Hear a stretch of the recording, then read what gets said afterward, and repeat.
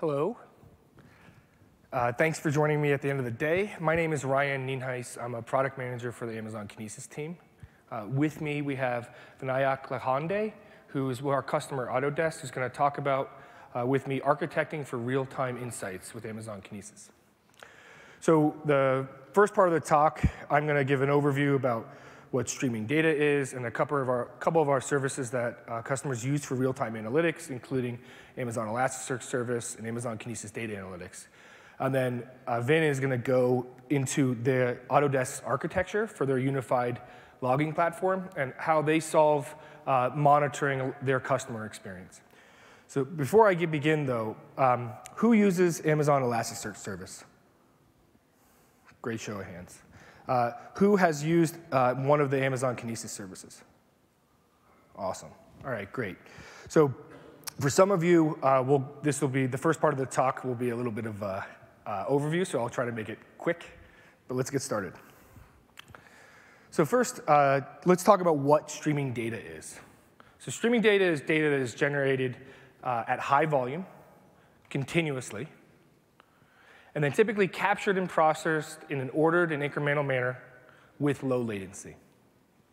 Let's unpack that a little bit. So when we talk about streaming data being generated continuously, most data is generated continuously, but these are things from like mobile devices, IoT sensors, application logs. The key that makes it streaming is if you capture it and continuously process it.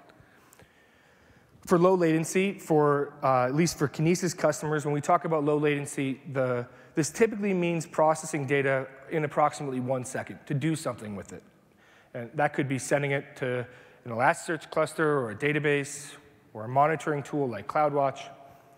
Typically, customers, their end-to-end pipelines are on the order of a couple seconds, but we do have like a subset of our customers that process and react to the data sub-second or even sub-200, 300 milliseconds.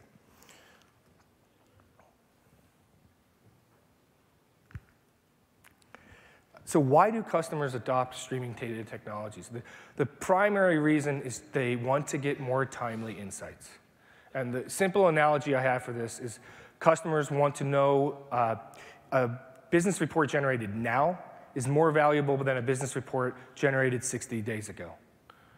Additionally, if you can detect and react to a problem with your customer experience immediately, that's much more valuable than finding out after the fact that a customer left your website, or your customer had a poor customer experience, or maybe they couldn't find exactly what they were looking for on your mobile app.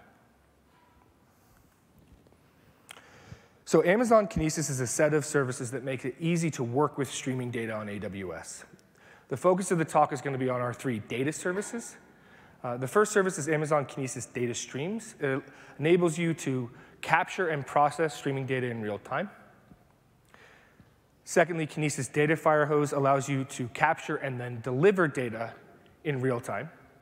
So Kinesis Data Firehose is primarily about data movement from point A to point B. And customers typically use it where they're doing processing at the destination. So for example, Firehose delivers to Amazon Elasticsearch Service. The bulk of the processing is done in Elasticsearch in that case. For customers that do want to process data as it's moving, we have another service called Kinesis Data Analytics. And this allows you to analyze streaming data in real time with either SQL or Java code.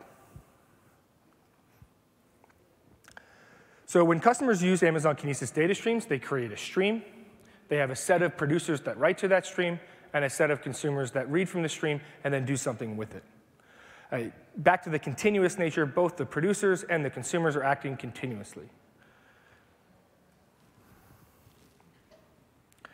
When you write data to a Kinesis data stream or even a Kinesis Data Firehose, there's a variety of options that are provided to you. By far, the most popular are the AWS SDKs. However, there's a lot of other options. Vin is going to talk a little bit about the Kinesis agent, which will tail a log file to send it to Kinesis data services. We have another library called the Kinesis Producer Library, which is specifically designed for high-throughput data producers. Think like a giant application server. We also have managed solutions for forwarding data to Kinesis, things like CloudWatch logs, AWS IoT, and a number of other services. But there's a lot of different ways to get into data Kinesis after it's there.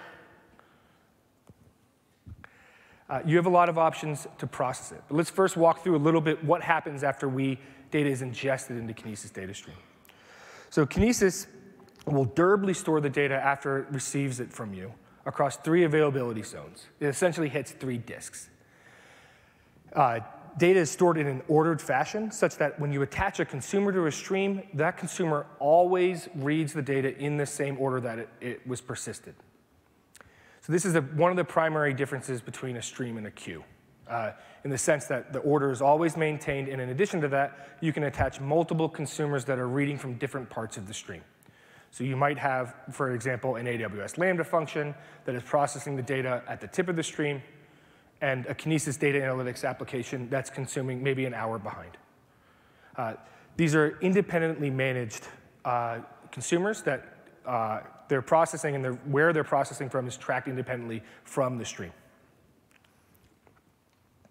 So I mentioned Kinesis Data Firehose is primarily about delivery. Ingest mechanisms are very similar to Kinesis data streams. So we have several managed options, as well as you can write with the agent or the AWS SDKs. We have an Apache Kafka connector that will forward data from Kafka to a Kinesis data firehose. And then it'll deliver the data to the 4 supported destinations. So Amazon S3, Amazon Redshift, Amazon Elasticsearch Service, and Splunk. Along the way, you can do very little processing, from just configuring how large of a file that you want in S3 or how frequently you want to write data to S3, to much more complex processing. So Firehose will actually convert JSON data to Parquet format, which is a columnar data format, prior to delivery to S3. You can run ETL scripts via AWS Lambda, perform compression, and much more. So you'll see over time the Kinesis team will gradually add more and more processing capabilities to Kinesis Data Firehose. However, for most intents and purposes, Firehose is used as streaming ETL. The goal is to get the data to the destination. Amazon Elasticsearch with a Kibana is a very common tool for doing search and analytics in real time, building operational and business dashboards. Vin is going to go through how Autodesk uses it to build some of their, what they call a single pane of glass. Amazon Elasticsearch Service combines Elasticsearch and Kibana and offers it in a fully managed service that makes it easy to create, deploy, and scale Elasticsearch clusters. When you work with Elasticsearch, you create a cluster. That cluster does everything from indexing, exposes simple to advanced analytical tools to you. The other thing Amazon Elasticsearch Service does is it's well integrated with the AWS ecosystem. So for example, Amazon Kinesis Data Firehose is one of the services that Amazon Elasticsearch Service is integrated with. Kinesis Data Firehose will send data to Elasticsearch. If there's ever an issue with the delivery or a problem, maybe you have an IAM role misconfigured or something along those lines, we'll fail over to S3 so that you can backfill data. If there's an issue with any of your transformations, so for example, if you're using AWS Lambda to perform that script along the way, if you have an issue with the transformation, again, deliver it to S3 to make sure that you don't lose any data. And that's the key with the majority of Kinesis services, is that we make sure that we always, any data that you send to us, that you actually get it, process it, and are able to act upon it in real time. So one of the final services I want to cover, and we'll go a little bit deeper into it with a couple more slides, is Amazon Kinesis Data Analytics, which allows you to continuously process data from streaming data sources like Kinesis Data Firehose and Kinesis Data Streams. The primary reason to use Kinesis Data Analytics versus just using Firehose and performing your analytics, for example, in Elasticsearch, is if you would like to get a little bit more speed, or you want to do some pre-processing, or you want to react to data in real time. So the 2 most popular use cases we see with Kinesis Data Analytics are pre-aggregations and analytics for ahead of operational monitoring. So computing like a rolling sum, or filtering data prior to sending it to, say, CloudWatch, or Amazon Elasticsearch, or Sumo Logic, or Splunk, with the goal of basically reducing the data set prior to sending it and getting some more flexibility with what you do with the data. The second biggest use case we see with Kinesis Data Analytics is for business analytics, which is not really the focus too much of this talk, but customers will perform aggregations to produce like real-time dashboards for their customers, as well as pre-aggregations in front of things like Amazon Redshift or Amazon Aurora. Again, back to the beginning part of the slide, the goal is to get more timely insights. So customers decide upon this approach both for flexibility, but also so after they perform those aggregations, they end up with a table that a user can query sub-minute or sub-2 minutes, instead of sending a bunch of raw data to one table, performing a bunch of ETL steps, which might take minutes or even hours. So Amazon Kinesis Data Analytics offers two languages, both Java and SQL-based applications. The focus that I'm going to cover on the next couple of slides are SQL, and how you write SQL over streaming data. So the most common aggregations are things like sum and min-max. So imagine counting the number of errors, 500s on web access logs or something along those lines. But because data is continuous, you need some way to bound your processing. And we do that with windows. So windows allow you to determine when to start processing and when to produce a result. And there's different types of windows that we support. So Kinesis Data Analytics supports sliding, tumbling, and staggering windows. The simplest one to describe is tumbling. And you can think of it as like producing a periodic report, just really, really fast, at the end of the window. So perhaps you have a 5-minute tumbling window, as you can see from T0 to T5, and you're performing a count. What that will do is at the end of that 5-minute window, we'll produce a 2. And we'll do so based off of whatever keys you put in, say, a group by statement. So you're grouping by, say, an API, specific API call or a specific operation. We'll produce counts by that, partitioned in that manner. Sliding windows are more popular for operational use cases because they produce results for every single event flowing through the stream. It's sort of a rolling or a sliding count. So whereas tumbling windows, there's kind of a reduced step. We count these events, and there's a 2 that we produce. Sliding windows will produce an event for every single event that you process. So a rolling count will look like, in this particular case, there'll be 1, 2, and if we kept on going, it would be 3, 4, and then perhaps an event drops out of the window and it goes back to 3. Sliding windows are typically used for operational monitoring use cases or when customers want to react as fast as possible to the stream. The final is a stagger window, which I'll cover on the next slide. This is what a stagger window looks like when you write a SQL query. So when you work with Kinesis Data Analytics, we need some mechanism for you to tell us to operate continuously. You keep on hearing me say that word. That mechanism is a pump. So what you'll do is you create a pump that reads from one in-application stream and writes to another in-application stream, almost building a data flow within your application. This simple query produces a result over a 1-minute stagger window. Stagger windows are typically used when you have inconsistencies in your data that you want to accommodate for. And when I say inconsistencies, when you produce analytics in real time, very often data arrives late or out of order. When I say late, it means we've produced a result, for example, in a tumbling window, and an event that should have been included in that result, perhaps it got stuck on a disk somewhere, or you had a node failover, and it arrives after we've computed the computation. So what stagger windows allow you to do is that you define an aggregation period, which is that last line right there. And that aggregation period is different than what you perform the aggregation on. So for example, if you know that most of your data will arrive within 2 minutes, but you want to aggregate data in 30-second windows, this allows you to delay the result a little bit so that you only produce one result with all of the data, as opposed to multiple results with the late data. So with that, I'm going to pass it off to Vin, who's going to talk about Autodesk's unified log platform.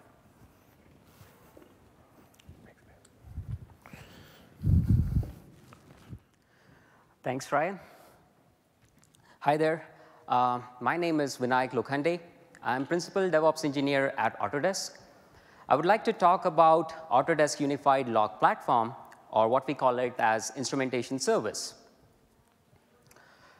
This is the agenda for my part of presentation here. First, we'll go over why Instrumentation Service, design principles around it, its architecture, how we came up with a self-service mechanism, best practices around it, and finally, the summary. Before we go into the details, a brief overview about Autodesk. Autodesk gives you the power to make anything. If you have ever driven a high-performance car, admired a towering skyscraper, used a smartphone, or watched a great film, chances are that you have experienced what millions of customers are doing with Autodesk softwares. We have 200+ million Autodesk customers worldwide, with 680 million students and educators with free access to Autodesk software. So at the core of Autodesk Cloud Platform is Autodesk Forge platform. Forge is a connected developer platform that powers the future of making things. So let's take a look at a typical customer workflow here. Here, the customer is uploading a design model. This model is going to traverse through various interconnected Autodesk Forge services. In the end, the customer is going to get back the rendered model. So the customer experience really matters here. If one of the services is having issue, it is going to directly affect the customer's experience. The customer can reach to Autodesk support and say, hey, you know what? There is some issue with your cloud services. I cannot see my model. He can be polite, or he can be a little bit angry and say, why on the earth I cannot see my model here? With this, I would like to put in this saying here, that is, failures in today's complex, distributed, and interconnected systems are not exception. In fact, they are normal cases. They are not predictable, and they are not avoidable. With this in mind, I would like to introduce you to why we came up with instrumentation service. So we came up with instrumentation service to be able to trace transactions across the interconnected Forge services, to be able to detect problems real time, thus reducing the MTTD and notifying upon them, provide forensics, log analysis capabilities, last but not the least, provide analytics, derive insights to derive features and resiliency. To summarize, we wanted to have a consistent way to collect and measure metrics of our Forge services. So now we know why we came up with instrumentation service. Let's go over some of the design principles we took into consideration while building this service. First and foremost, we wanted to have well-defined separation of concern. Then we wanted to minimize the maintenance costs. Obviously, the system should be fault-tolerant, easy to use, highly scalable, and extensible. Keeping these design principles in mind, let's move on to unified logging. So unified logging, we also refer to it by UL. We came up with this to solve this problem. Essentially, Forge is nothing but interconnected services together. All of these services were logging in different formats. That's the problem we had. Having log data in different format gives you these challenges, which is cross-service tracing is almost impossible. Forensics, monitoring, and analytics on this log data is pretty difficult. And deriving SLO and SLI matrix is close to impossible. The solution was, we came up with unified logging via standardized log data model. In this, what we did is we essentially annotated log records with distributed tracing states. This was based on Open Tracing specification. You can find that on opentracing.io. And we essentially developed SDKs supporting multiple languages, such as Golang, Java, Python, Node.js, so forth, so on. This is a sample UL log record here. As you can see, it's essentially a JSON record. And I would like to highlight a couple of important fields here, which I'm going to refer back down the line in the presentation. The third field down the line is UL operation, which signifies the name of the operation the service is performing. It can be an API name. The next line below that is UL span duration here. this is nothing but how much time it took for the service to perform this operation. With these design principles in mind, let's move on to the architecture of service. To begin with, what we have are the data producers or the client services here. We have an EC2 instance on which we have a service which is using the UL SDK, and it is going to generate the UL logs. Then we have ECS containers and Lambda functions. Again, both of these are generating UL logs using UL SDK. The logs from the ECS containers and the Lambda function flow into CloudWatch logs. At the same time, the logs from the ECS instance and the CloudWatch logs are sent to what we call it as per service infrastructure here. Now, on the EC2 instance, we are using the Kinesis agent to forward the logs. In case of CloudWatch logs, we are using the CloudWatch subscription to send these logs to Kinesis data firehose. The thing to note here is we have per service infrastructure. This per service infrastructure is essentially for each of the data producer here or each of the client service here. And I'm going to walk over this a little bit in more detail later on. Now, once these UL logs land into Kinesis data firehose, they are essentially sent to Amazon Elasticsearch service. Here, these logs, we retain these logs for 5 days. At the same time, these logs are also returned to the secondary destination. In this case, it is a S3 bucket. So what we do here is we do a SNS fan out, and we trigger 2 lambdas. The first lambda on the top there is the X-ray lambda. This X-ray lambda will essentially open up that S3 object because it's a UL log data, and it's annotated with distributed tracing. This lambda can then generate X-ray traces, and we are essentially storing these traces in AWS X-ray. The second lambda here essentially massages this data and stores it into central S3 bucket. This central S3 bucket is different than the buffer S3 bucket in terms of retention period here.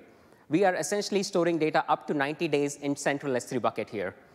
And then what you can do is you can use AWS Athena service to perform log analysis and search on this data. So as the data is flowing into Kinesis data firehose, we have Kinesis data analytics, which is going to continuously read upon this data. As Ryan mentioned, Kinesis data analytics is a SQL processor. So you can do something like this. Kinesis data analytics can say, hey, give me last 60-second worth of data, and on a given field, I want to perform certain aggregations. I would like to refer back to the UL operation and UL span duration. You can essentially say, all right, I want aggregations to be performed for a given UL operation by the span duration. Now, this aggregated result is what is fed into CloudWatch matrix, and this is what we call it as the SLO SLI matrix for a given service. At the same time, we have another rich set of matrix stored in CloudWatch matrix, which is nothing but the infrastructure matrix. As all of these are AWS managed services, you have rich set of matrix coming from EC2 instance, containers, Lambda functions. Even if let's say ALBs are fronting these services or API gateways are fronting these services, you have all of that matrix present in CloudWatch matrix. We then pull these set of matrix into Grafana, and that's what we call it as single pane of glass or SPOG. So to recap, what do we get out of this architecture? First and foremost, we get ability to have transaction traces across connected services. Second, we have ability to perform log search and analysis on 5 days plus worth of data. Then we have Elasticsearch service. Sorry, my bad. We can use AWS Athena service to perform 5+ days of log search and analysis here. Then we have Elasticsearch service, in which the data is retained here for 5 days, and you can essentially search upon on that data. Then we have Kinesis Data Analytics. This is where we get real-time analytics to feed to CloudWatch and single pane of glass. And last but not the least, we are storing all of this matrix in CloudWatch Matrix, and you can essentially alert real-time on the matrix. So this is the architecture we came up with. One of the things to note here is this part of the architecture, wherein we have per service infrastructure. Now, we wanted to have per service infrastructure to achieve separation of concern, to make the whole platform resilient. With this came another challenge here, that is, how are we going to have this per service infrastructure created for 30+ services? We had more than 30+ services in Autodesk, and we wanted to create this infrastructure for all of them. So that's where we came up with this solution here. Let's just focus only on the application-specific infrastructure here, which looks something like this. So at Autodesk, we use ServiceNow. And this is the mechanism which we came up with. The SME of the service will submit an onboarding request via Snow. Once it is approved, it will trigger a Jenkins job. This Jenkins job is going to do a couple of things.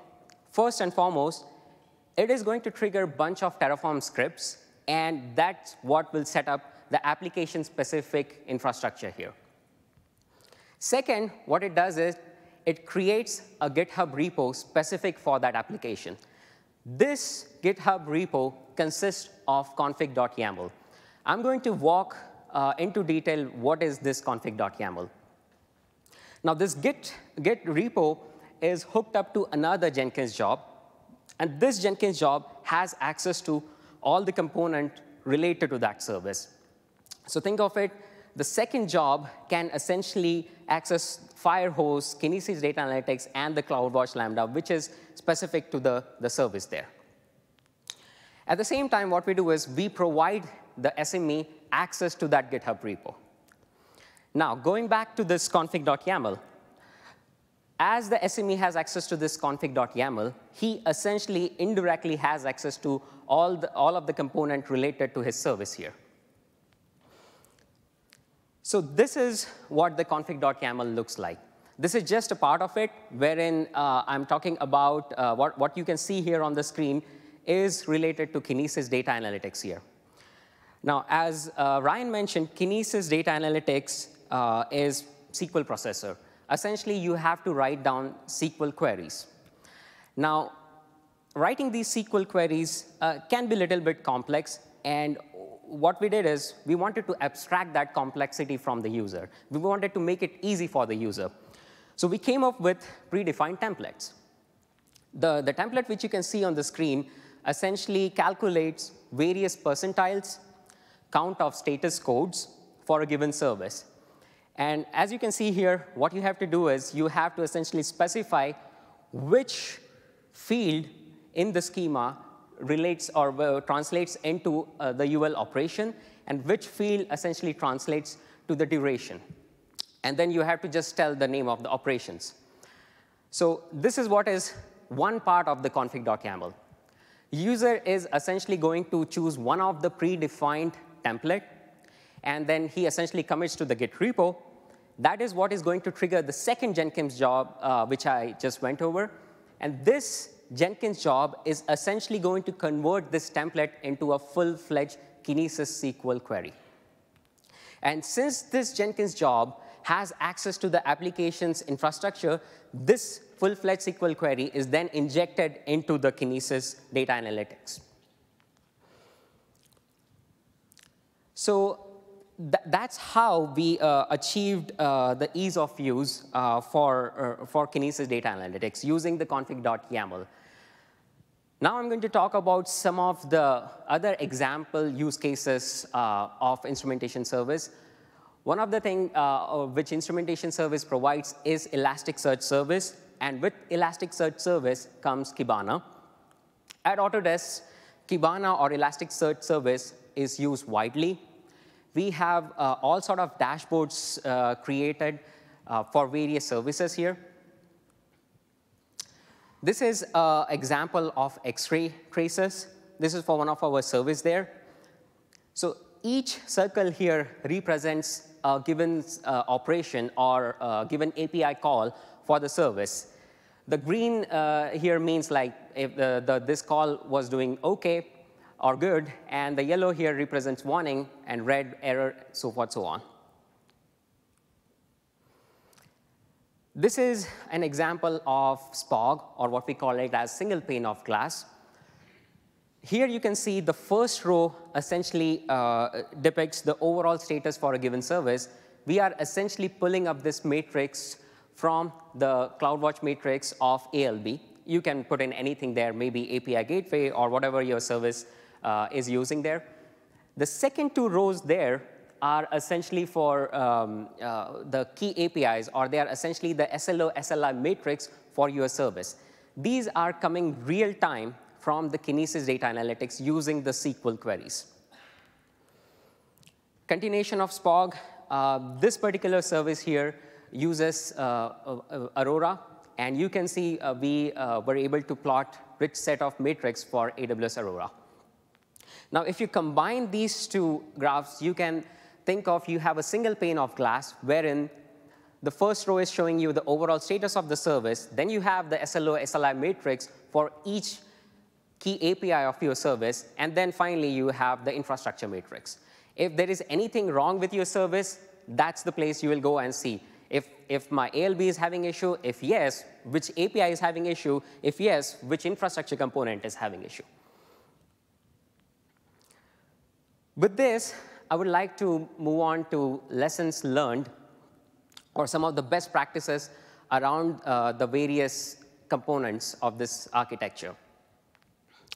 So we did extensive amount of performance testing.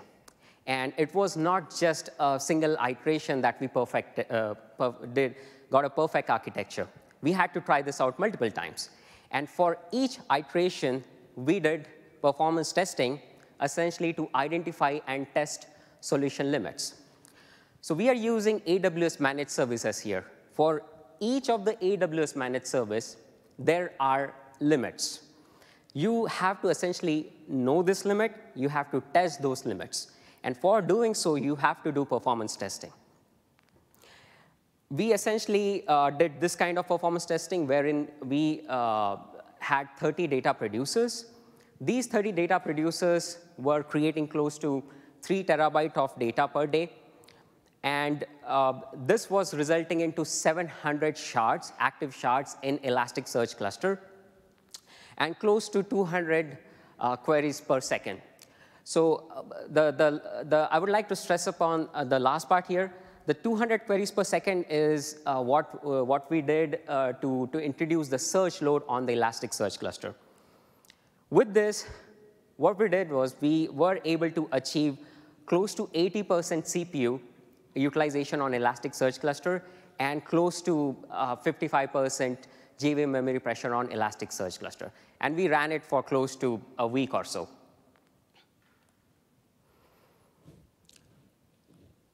Some more lessons learned around Elasticsearch service. Well, this Elasticsearch service, there is this set of matrix. It has rich set of matrix by default. In fact, this point is no longer valid because Elasticsearch recently released a new version wherein they have added this matrix.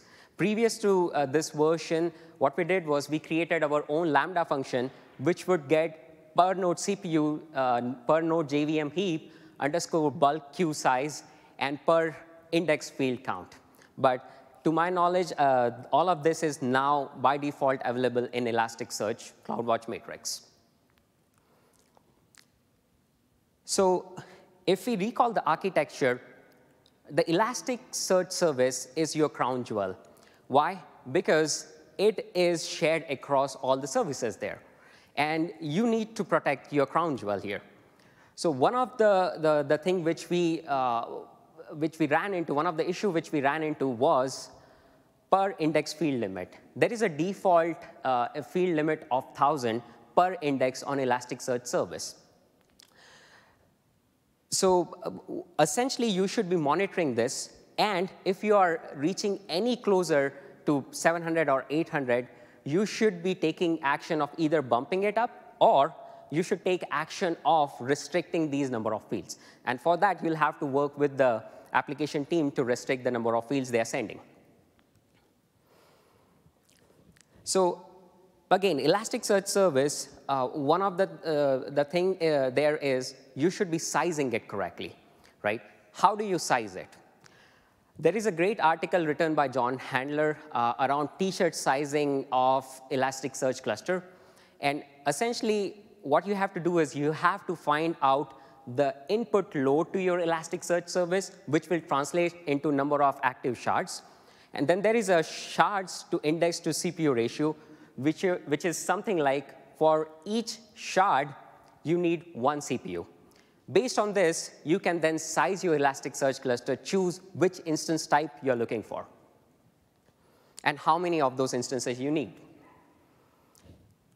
The last 2 points here is, again, make sure that your Elasticsearch cluster, the CPU utilization and the JVM memory pressure always remain below 75%. Moving on to lesson learned related to Kinesis data firehose. So if we take a closer look at the firehose architecture, its architecture looks something like this. We have Lambda buffer at the front, then we have the transformation Lambda, and then we have Elasticsearch buffer.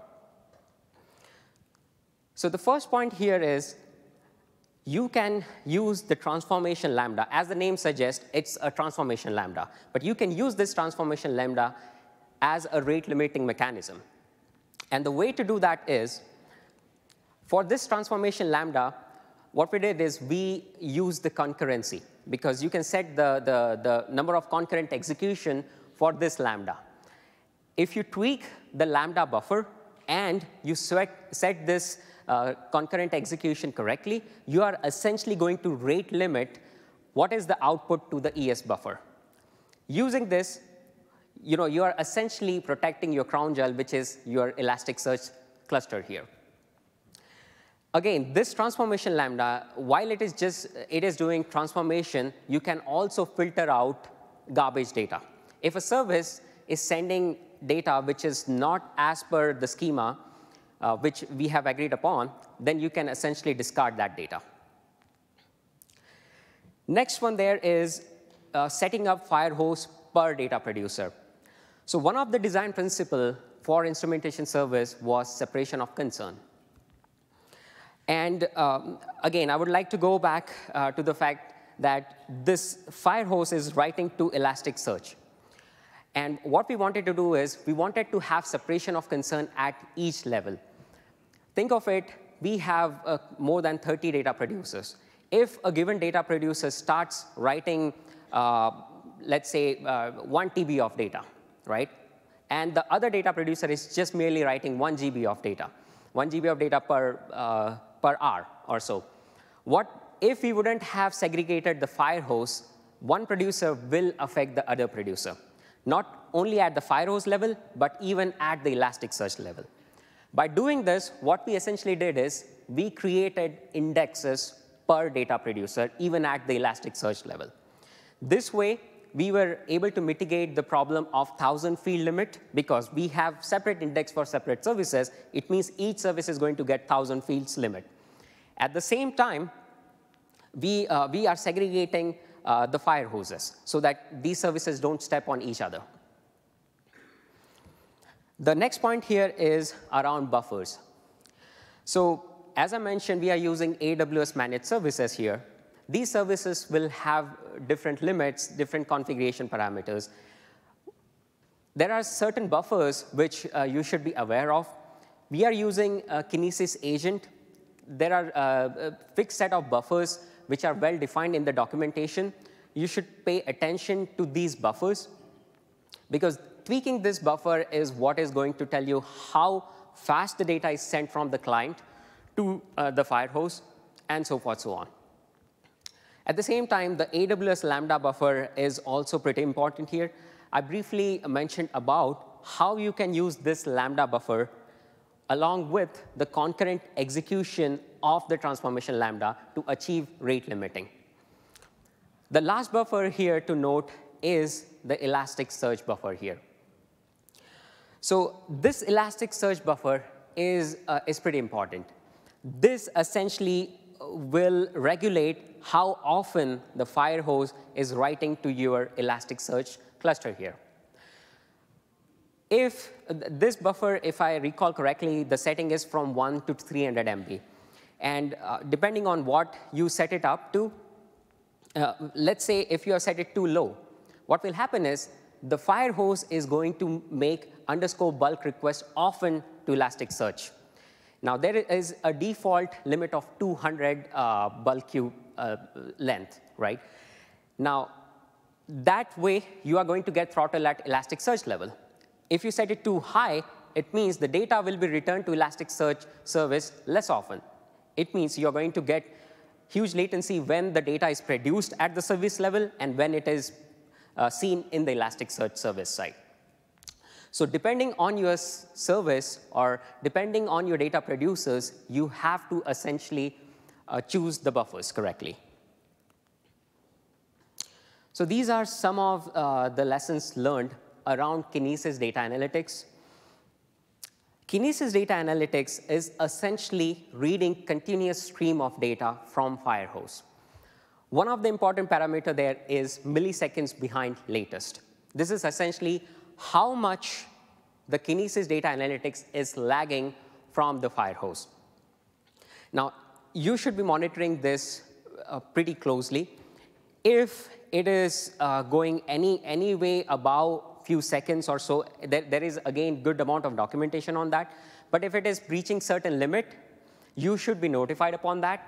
And you have to either restart the Kinesis data analytics stream, or you have to bump up the capacity of the Kinesis data analytics stream. The second one, we went over this, which is Kinesis data analytics is using SQL. While this SQL is the standard SQL format, but it can get complex if you are performing percentiles and other operations. So what you want to do is you want to abstract the complexity of writing these SQLs using the templates. Config.yaml, which I went over, is one of the way of doing that. Last but not the least, you should be sizing your Kinesis data app correctly. Again, there is, you can find in the documentation, if your app is sending close to 4 MB per second, you need 1 stream. If you're sending more than that, probably you'll need 2 streams. So depending on how much data your service is going to send, you should be sizing your KDA app correctly. All of this is possible because we are sharding at each level. Each app has its own Kinesis data analytics. So if you know how much the given app is going to send, you can size it up correctly. With this, I would like to summarize with the design principles we started with. And let's see how we did on all of them. Separation of concerns. Essentially, we wanted to have sharding at each layer. We wanted to have sharding at Firehose level. We wanted to have sharding at the Elasticsearch layer because we wanted to make sure that none of the service will step on each other. And we achieved that by segregating or sharding at Firehose and at Elasticsearch level. At Elasticsearch level, again, we used separate indexes for each of the services. Second, ease to use. We wanted the consumers to be easily able to tweak their service specific infrastructure. We achieved that using the onboarding mechanism or the self-service mechanism of config.yaml. Then we wanted the system to be fault-tolerant system, and we achieved it using the rate limiting mechanism, and the sharding, again, helped there. Obviously, we wanted to minimize the maintenance cost and have the system to be highly scalable and extensible. All of this, we got it just by being on AWS managed services.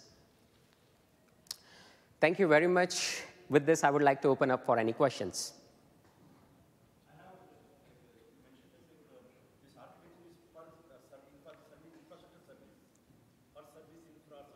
Correct.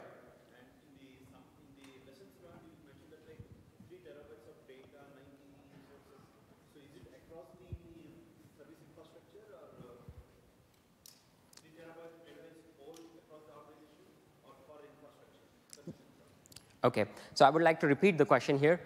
The question was, in the lessons learned of the performance testing, I mentioned that we were sending 3 terabyte of data. Was it from one producer or across the 30 producers?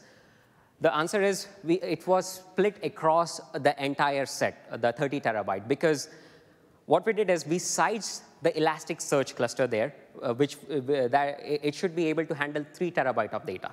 And we then moved backwards, and we said, OK, we are going to try with 30 different apps, because we wanted to test out how many firehoses can write concurrently to the Elasticsearch cluster. So that's why we just went up with 30 different services. Like you said, per producer, you have an index. That is correct. So are the downstream applications joining taking responsibility of joining the indexes? All right.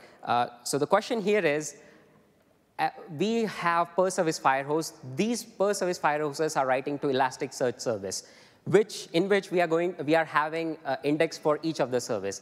So how are the downstream services or the consumers of these services using Elasticsearch, right? I mean, if they have to if they have to query upon multiple indexes, how are they doing?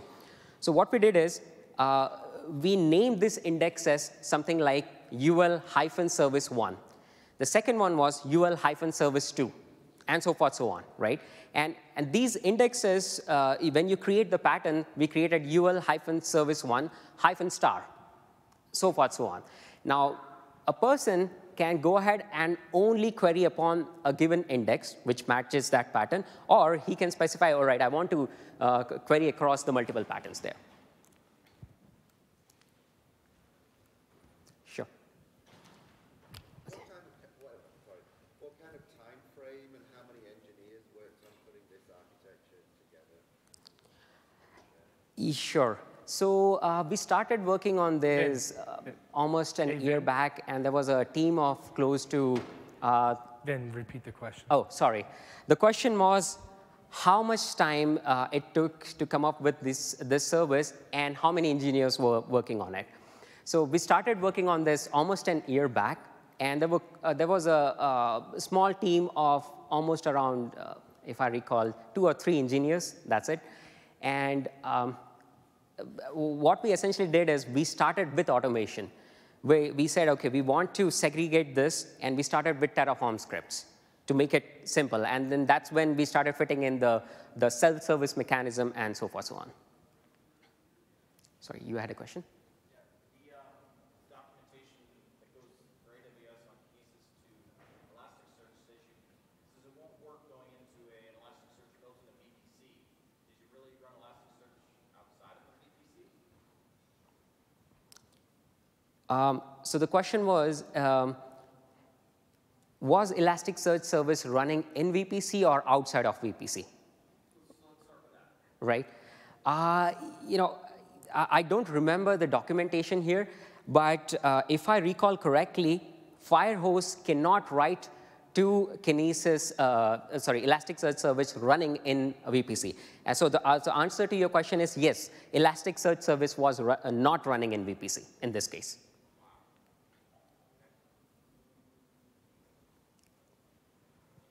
Sure. What are your next steps?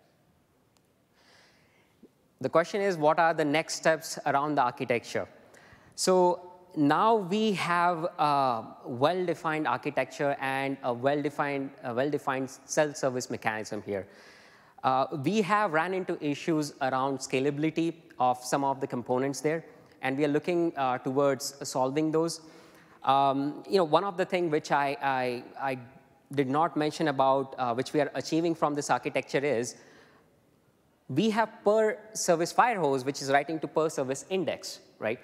This gives us flexibility in case you want to move a given index out of one Elasticsearch cluster to another. Let's say a service starts writing huge amount of data, and that Elasticsearch cluster is not able to hold it up, right? You have scaled it up, but there is only this much you can do with it.